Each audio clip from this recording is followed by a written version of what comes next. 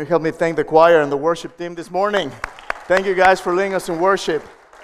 Grateful to be in a place where we can call on the name of the Lord. He is our shield. He is our helper. If you have your Bible, I invite you to open in 1 Peter chapter 2. 1 Peter chapter 2, verse 1 to 12. 1 Peter chapter 2, verse 1 to 12. We're talking about this sermon series called Turning Points. And it is heavy on my heart, the fact that God is at our doorstep as church, knocking to see if we let Him in.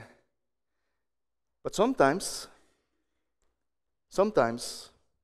we're just too busy having too much fun inside, and He's out there knocking. But if anyone opens the door, He will come in. He will have fellowship with us. But should Jesus be knocking until we answer the call? Shouldn't He already be here?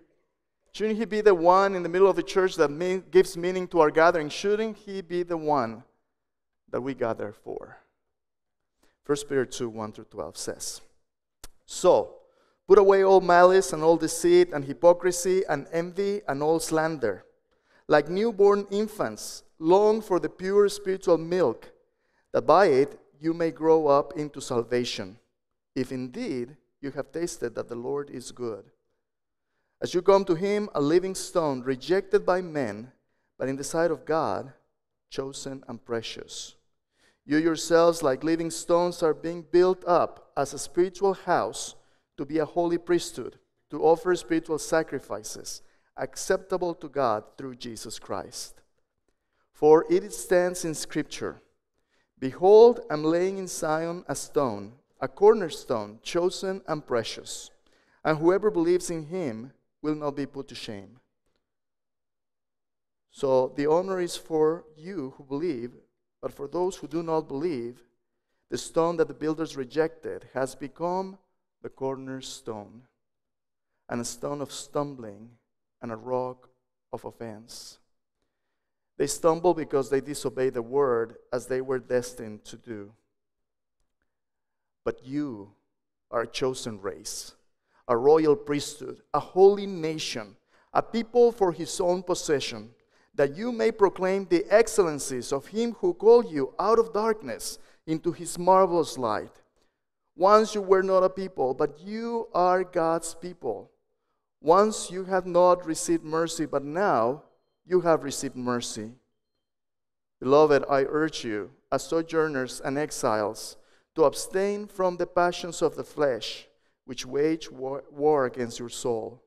Keep your conduct among the Gentiles honorable, so that when they speak against you as evildoers, they may see your good deeds and glorify God on the day of visitation." May God bless His word. So this is now the third time that Peter has told us that we are to behave and to live as sojourners and exiles. People that do not belong in this world because they belong to Christ. You know, sometimes though, even though God is calling, and we've seen in chapter 1 already that God has called us to salvation, and God has also called us to sanctification. Even though God has clearly called us out of the world to receive the gift of eternal life, and even though this gift of eternal life is started right here, right now, as we become more and more like Jesus, sometimes we're hard of hearing. And sometimes there's so much noise around us that we don't really hear, especially when we're in the midst of the storms of life. We had a storm last night, right? It is really nice when you are in a nice, dry, comfortable place, just hearing the rain, right? And the thunder every once in a while, and it scares you a little bit, but you are so safe, tucked in, nice and cozy. If you can cruise through the storms of life like that, well, that's not too bad. But I'm sorry to tell you that that's not always the case. Many times the storms in our lives come and we are not in a nice place. We're right in the middle of the storm. And sometimes the difficulty or the comforts of this world don't really let us hear the voice of Christ. But God is not going to give up. God will always call us and remind us who we are in Christ.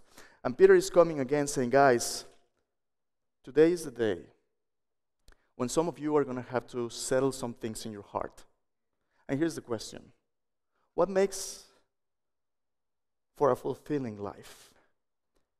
Somebody said that until you find something that is worth living for, you're not truly living. I believe that's Martin Luther King who said that. Now, did he find something worth living and dying for? Do we? Because here's the thing, what Peter is telling these believers is telling them this because they were in a place where they were facing persecution. Some of them were losing their property, some of them were losing their family members, some of them were losing their friends, some of them were losing their lives. Because people were saying all sorts of things against Christians. I'm glad things have changed now, right? Everything is good. Listen, sometimes, especially in the United States, when we start suffering a little bit for our faith, it's like, what? That's not what I signed for. So what do you sign up for? Peter is telling us that if you want to live for Christ, you got to get used to the fact that the world will reject you. That you are not going to fit here because you fit with him. You are an exile. You don't belong in this place. You have a higher calling. God has a bigger plan for you. God has an identity for you and me that is not defined by the fashions of this world, by how many people like you on Facebook, by how many subscribers you have in your podcast. Even this morning, as we had the storm, our internet was not working. Oh no, can we get anything done without the internet? No, the world's got to stop, right? We got a good Bible. We got a good Lord. The Holy Spirit indwells us. We're the people of God. Of course, we can be the church. Of course, now. If the internet, I don't know if it's working right now or not, but if you're at home and watching online, that's a great tool to have. We're so grateful for the tools, but they are just tools. They're not replacement for people. They're not replacement for the presence of God with his people. As imperfect as we are, God dwells in the praises of his people. So when you get out of your comfort to come and praise together in community, you're doing it because the Lord has told us that's how he's going to show up. So what does that have to do with Peter? Everything. Listen, I read an article last week. It's actually a report by the Pew Research Center. It is quite a report. And these people do intensive research on trends and what people really think, or these are pollsters, but this is a really good research, and it's all about the views of modern Americans concerning the family. Did you know that Americans are getting married later and later in life? In the 1950s, for men, the average age for marriageable men was 22.5 years, for women 20.1. In 2023, it's 30.2 years for men, 28.4 for women. And you know what? That's not always too bad, right? My grandmother got married when she was 13, and my grandfather was 22. Now, that's illegal now, okay? That's illegal now, but that was a long time ago. They had 15 children. They were married for life. Somehow they made it work. But people are getting married later and later because they have more opportunities.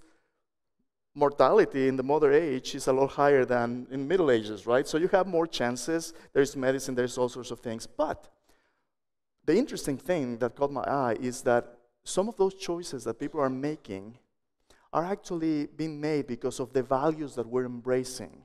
Not everything is because we live longer. Not everything is because we go to college. Not everything is because you want to have a better chance at life. Some of the things that we're adopting and that we're valuing are very different from what people valued before, and even what Christians have valued traditionally. Right here on page 32 of this report, they're asking, what makes for a fulfilling life? I think it's worth reading in light of what we're going to see in Peter. So check this out. It says, when asked what it takes to lead a fulfilling life, the public prioritizes two things. First, job satisfaction and friendship over marriage and parenthood. Some 71% of all adults say having a job or career they enjoy is extremely or very important in order for people to live a fulfilling life. And 61% say having close friends is equally important. Only about 1 in 4 adults say having children, 26%, or being married, 23%, is extremely or very important in order to live a fulfilling life. A third say each of these is somewhat important, and 42 to 44% respectively say having children or being married is not too or not at all important. Having a lot of money is viewed as extremely or very important for a fulfilling life by 24% of adults, while another 49% say this is somewhat important. About 1 in 4 adults, 27%, say this is not too or not at all important. In conclusion, Americans see jobs and close friends rather than marriage and parenthood as highly important elements of living a fulfilling life. And when you dig deeper into young adults' conversations, why are you hesitant about marriage? Well, a common topic that comes over and over again is that I'm not ready for that kind of commitment. Marriage takes a big commitment, and we're not ready for that. And we're not ready for that because nowadays, actually, why would you want marriage when you can get all the benefits that marriage traditionally affords you, but you don't need to commit to it? You can live with somebody, right? Not a big deal. You don't need to be committed. You're just exploring to see if things work. Let me tell you this, things are not going to work if you don't make them work the way God made them to work. You're shooting yourself on the foot. But well, kids are now an inconvenience. I'd rather have savings. I'd rather travel all over the world. I'd rather have a great career now. If you choose to be single, nothing wrong with that. Singleness is one of God's callings. In fact, Paul says, just between you and I, it's going to be better if you're single. What does he know, right? If you're married, you know that whether you're single or married, the pathway of singleness through celibacy or marriage is a pathway of sanctification, not primarily to make you happy, but to make you holy. Boy, is it going to take a lot of work, right? No matter what. But here's what's non-negotiable. You and I are being indoctrinated in a philosophy that puts human beings at the center of every possible pleasure and blessing without the commitment that it takes to make it work. Whether it's in marriage, whether it's raising kids, whether it's a church, whether it's with God, you can have your cake and eat it too, and you don't need anybody to share the cake. That's the point. And Peter is saying, that's not what God's calling is all about. A lot of Christians at church, hear me out, a lot of Christians at church, rather than committing to God when He calls, rather than committing to salvation, beginning with a covenant of repentance, saying, Lord, forgive my sins, you just want to play church. You just want to feel good. You want a religion that tells you some psychology. Give me 2 or 3 steps to fix this problem and I'll be good. Fix my marriage, fix my kids. God, please fix my husband. If you fix my husband, I'll be fine. That's not how it works. The problem is you and I and our sin in our heart. If we're not saved, there's nothing good that will come out of our lives permanently and forever. But then if you're saved, now you and I need to be sanctified, need to be set apart, need to learn to live again. Oh my gosh, it takes so much work. I thought you said if I raise my hand and I say I believe, I'm saved. No, I didn't tell you if you said you believe. I told you, you have to believe. It's very different to say that you believe and really believing. It's not just about what you say, it's about what you truly believe, whom you trust in. And that will result in good works and in a life change in your life that looks more and more like Jesus Christ. Sanctified. And then God saves the best for last. You and I are going to be sent. Sent? Sent where? I can barely come. You're going to send me where? Yeah, you're going to be sent just like Jesus to reach this world and make disciples and multiply disciple makers. You're going to be sent. So, if you're a follower of Jesus Christ today, here's my question for you. Are you willing to stop flirting with Jesus Christ? Oh, I like Jesus. He's a good guy. He's my homeboy, right? T-shirts and all sorts of things. No. Jesus doesn't want to be your homeboy. Jesus doesn't want to be a nice guy, a nice prophet. Jesus wants to be your Lord and Savior.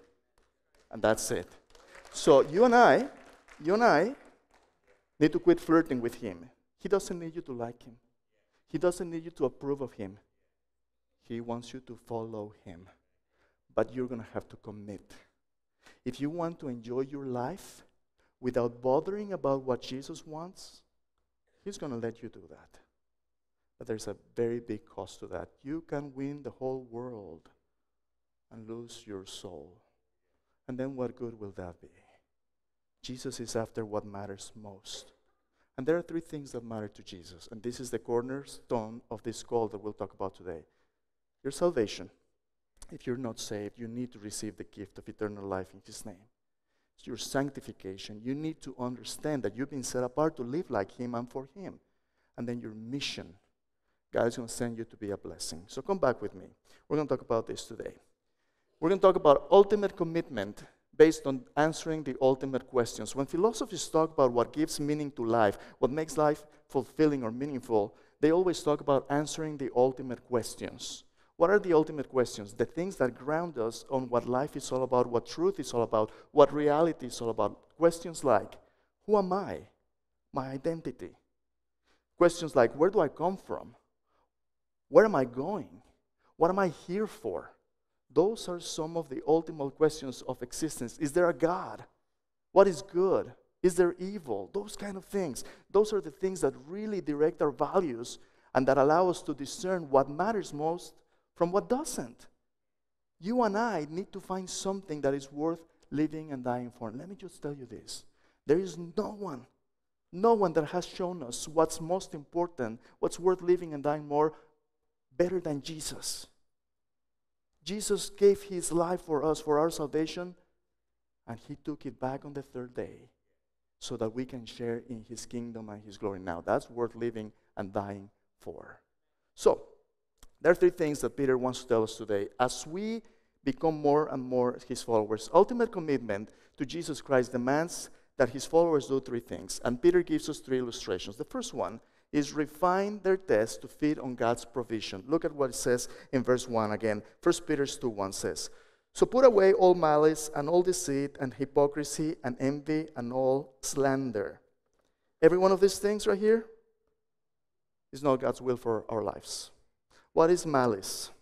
Malice is when we see others in the worst possible way and we make judgment calls on them on our mind and we don't give them the benefit of doubt. It's a predisposition to evil. It's a predisposition to do what is wrong. It's an inclination to do what is wrong, but also it's reading other people in the worst possible light. I shared with you before that my wife and I are going to counseling, right? This is a rhythm for the rest of our lives because we're going to need godly counsel from the body of Christ and each other to be able to be sanctified. That's part of our lives, guys. Exhortation and encouragement. I had an interesting session this last week where we're talking about some conflict resolution stuff, blah, blah. Things are going great. By the way, just in case you're curious, no, we're not in a crisis mode. The pastor is getting divorced. No, by God's grace, we're just growing in sanctification, okay? So if you have any doubts about what we're dealing with, come talk to me. I would love to tell you more. I'm going to bore you, but come talk to me, right? So anyway, but I'm just speaking for myself now. And I'm ready to get to the meat of the issue. Finally, I'm going to fix my wife. So the counselor looks at me and very gently, husband and wife couple, counseling ministers, looks at me and says, I just sense this is a really good time for confession. I'm like, yes. I'm waiting to hear the apology, right? And the Lord just zooms in my heart and says, she's not talking about your wife. What? I'm a pastor. Pastors are not wrong, right, Lord? Certainly not wrong. You know what I realized I struggle with? Brans can tell you. I already confessed to Brans. I'm going to wait until Brans preaches to be more candid, right? I realized I struggle with unforgiveness.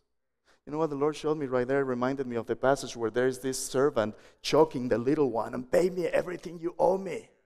I told my wife right there, you know what? For 20 years we've been working at this and this hasn't changed. What happens to leave everything behind and forgive him before the sun sets and all that stuff? I realize I thought I was being the good guy by making sure everything is addressed, but I was not forgiving my wife regularly. Whether she asks forgiveness or not, forgiveness is for you and I to release this malice from our heart. It's for us to set it at the foot of the cross saying, Lord, you are the judge, I'm not the judge. I need to release it. So I ask for forgiveness, and forgiveness, when you ask for forgiveness, is not just sorry. No. You apologize, right? Please forgive me because I've done A, B, and C, and so the Lord put me through the mill. And that's what Peter is talking about right here. If you are going to make it into God's family and grow for Him, if you're going to live this salvation, no malice, no deceit, no hypocrisy. You got to be who you truly are in Him, not envy or slander. The way you talk, the way you treat each other, your emotions, your ways of thinking, everything has to point to a new beginning, a new reality. What reality? Verse 2 says, you have been born again. You're like newborn infants. When God calls you to salvation, you are born again to the reality of the new life of Christ. And as a newborn infant, you got to grow, it says, long for the pure spiritual milk, that by it you may grow up into salvation. This spiritual milk is the Word of God. This is the food of the Word of God. You and I, when we are called to sanctification, we are going to need the Word of God in our hearts. Otherwise, we're not going to live holy lives. So when you're a baby, when you're a new believer, the first and most important priority of your life is your relationship with God as you feed on His Word. Because when you feed on the Bible, on the written Word of God, you really are feeding on Jesus Christ, the living Word. He's going to teach you how to think, because you know what? This Word is going to renew your mind. But here's the tragic thing. Not only is the spiritual milk important for us to grow, look at what it says in verse 3. If indeed you have tasted that the Lord is good. Peter is going to start quoting the Old Testament to see if you really are following with him. Let me ask you this, church family. When he's saying, if indeed you have tasted that the Lord is good, where's that from? That's right. Psalms. If you look in your bottom footnotes of your Bible, if you have references, it's going to tell you Psalm 34. If you go and check out Psalm 34 when you get a chance, read the whole Psalm. Psalm 34 is about God's presence in the midst of His people when they are experiencing trials and persecution. And in Psalm 34, the psalmist is saying, when you really have tasted and seen that the Lord is good, you don't want anything else. When you feed on Him, this world is like eating cardboard. Even if you're suffering, He's worth living and dying for, because there's nothing better than Him. His Word is better than gold. His Word is better than honey. Way better. There's nothing that compares with Him. But if you've never tasted the Lord, if He's just an intellectual exercise, you don't know what you don't know. But if you do know, you want His Word. Now, here's a scary thing. How many people in the average church in the United States and the world go to church week after week, but they don't feed on their own? Now, in the United States, we have more Bibles than we regularly use, and you have it on your phone, and you can even listen to it. In this church, we have the Remain Journal, right? You can listen to your Bible every day of your life. And yet, even though it's so convenient, many of us don't feed on the Word like newborn infants. Now, how often do newborn infants want to eat? Oh, gosh. Thank you. Clearly a mom with experience, right? Every 2 hours. But thankfully, at night, they give you a break. Those newborns want to eat all the time. It's kind of like you and I reading our Bible, right? We go work out and, oh my goodness, I haven't read my Bible for an hour. I need to come read it. If we are not that hungry for the Word, something is wrong with us. Something is wrong with us. And you know what's wrong with us? That we're way too entertained. And you come to the Bible, it's like, why is it not switching? It's a book.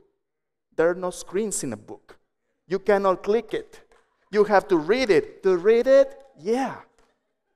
Well, that's crazy. The Bible is not to entertain you. It's to challenge you, to nourish you, to engage you, to reveal the author, so that you can enter into a world that you cannot control. You are at the mercy of God. He's going to feed you so that you may grow up for salvation. Several passages that you can look up later on. Hebrews chapter 5, verse 11 to 6:3. The author of Hebrews tells them, listen, we have so many things to say, and it is difficult to explain because you have become people of heavy ears, hard of hearing. Hard of hearing. You should already be teachers. You should know all this stuff, but you have the need, after so long, to teach you all the basics of your Christian walk. You cannot eat at steak. I need to give you a bottle with milk again. Now, nothing wrong if you're a newborn Christian, right? If you're a baby, babies drink milk, and that's all they can drink at that point. That's it.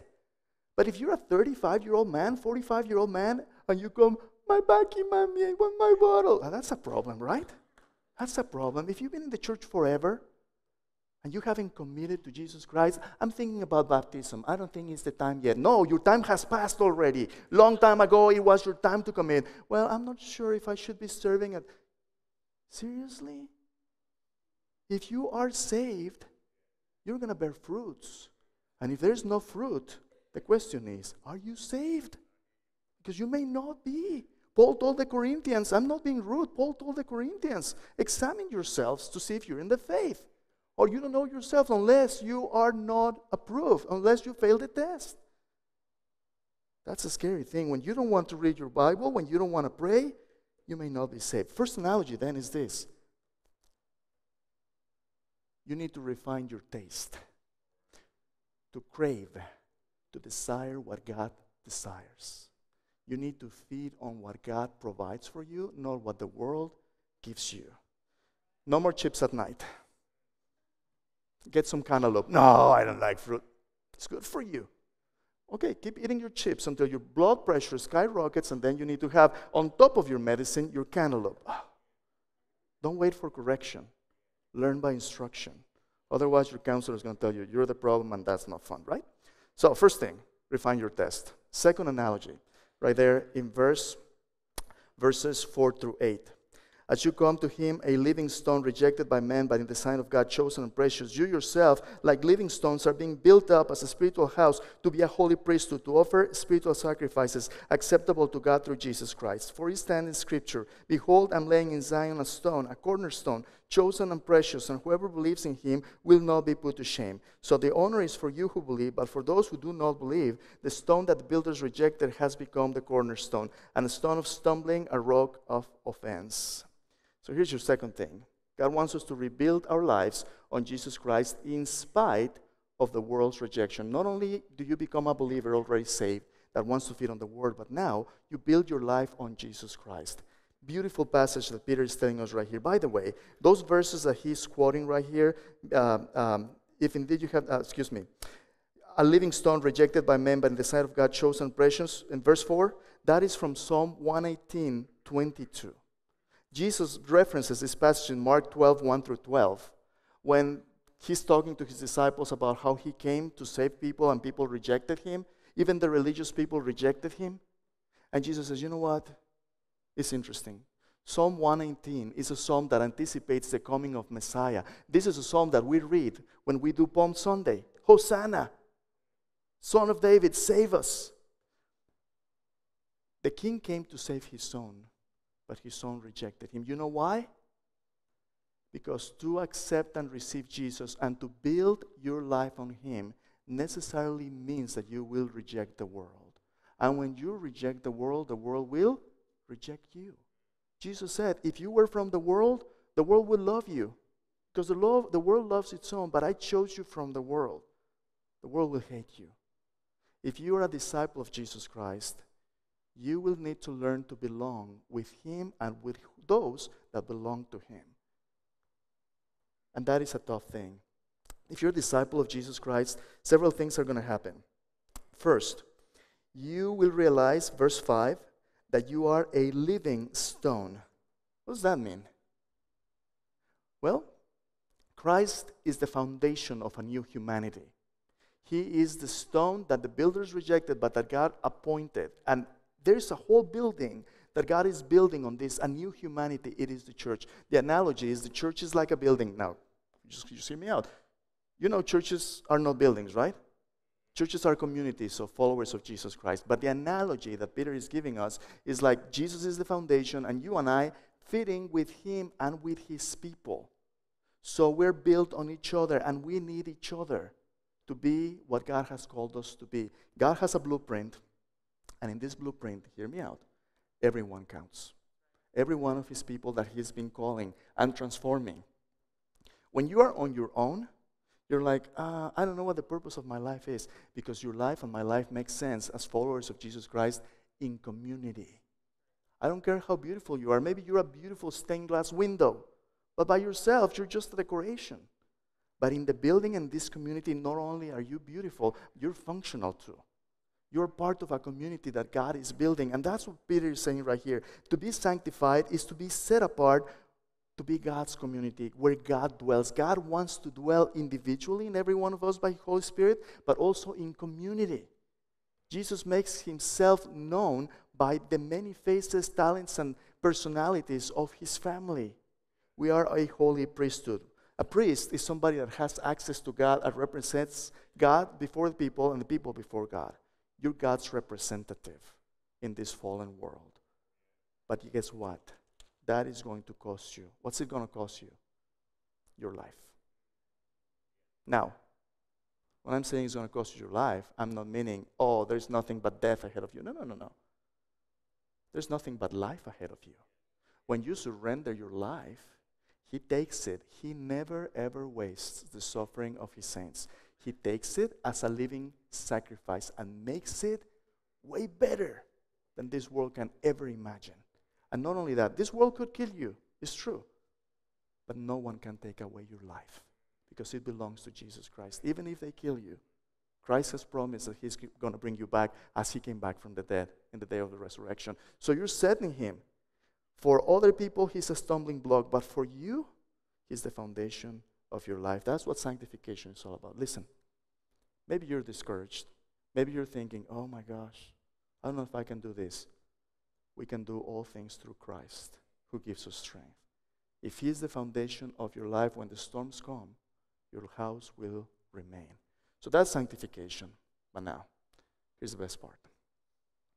When you are committed to Christ because you're saved, when you are little by little dying to self to live for him, carrying your cross and following him, here's the third thing. Not only do you refine your test, rebuild your life, but now God wants to redefine the purpose of our lives as we join Christ in mission. Listen to what God sees when he looks at you and me in Christ. The world may say you're good for nothing, you're a bigoted Christian, whatever they want to say.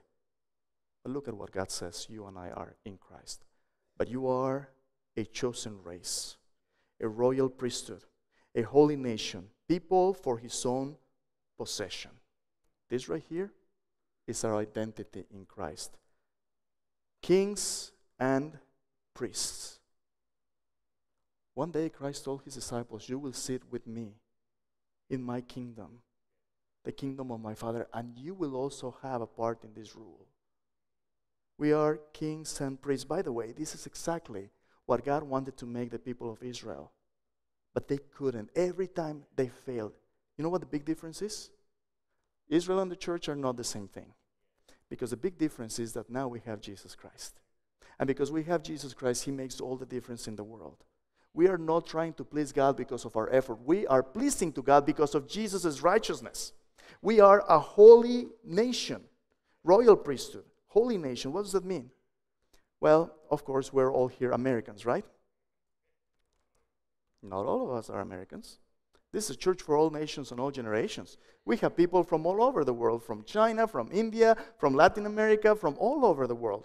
Well, I thought I was going to an American church. Listen, the church is neither American, nor Mexican, nor Indian. The church is the body of Christ. But we are a people defined in our citizenship by our heavenly calling. Our citizenship is in heaven, from where we wait for Jesus Christ, our Lord and Savior, to come back. Now, don't get me wrong. I'm grateful, and I appreciate that I have a blue passport. When I travel, I use my blue passport. It's so convenient. But if there is ever a question about my ultimate loyalty, if I had to choose between Jesus Christ or whatever passport, Jesus Christ is my Lord and Savior. There's no competition right there. We are a nation set apart to belong to God. Our loyalty is ultimately to him, and for the time being, we get to be a Roman to the Romans, a Greek to the Greek, a Jew to the Jew, to win them over for Christ. Now that's when the mission starts making sense. God left us here to represent him as an embassy from heaven, a set-apart people that can represent his kingdom well. When you and I understand that our identity is given by our heavenly calling, then whenever the world wants you to compromise, the answer is clear. We are a holy nation, a people, a chosen race. Oh gosh, you're racist. A chosen family, that's what it means. This has nothing to do with the color of your skin or your DNA. It has everything to do with the blood of Jesus Christ. That's what makes us family. We are his family, people for his own possession. And here's the purpose, that you may proclaim the excellencies of him who called you out of darkness into his marvelous light. Guys, who are we? We are followers of Jesus Christ called to represent him in this world. What are we here for? To make money, to retire well, to proclaim. That has to do with your words and your works, to demonstrate the excellencies of he who called us out of darkness into his light. People see you living differently. And they ask you, hey, why? And you tell them, oh, because I go to church. Because I'm a Christian. Because that's the wrong way to go. People come to you and say, hey, I notice. And you say, you know what? I'm a mess. I'm a mess just like everybody else, but by the grace of God, I have a Savior that, man, can I tell you about what he did for me? Can I tell you about who he is? Man, he's forgiven. I used to struggle with, and I still struggle with, but God, who is so good, rich in mercy. You know what he did for me? He sent his son. He died for me. He rose on the third day. He forgave me. He's given me a new life, and he's teaching me how to live again. Would you like to know more about him?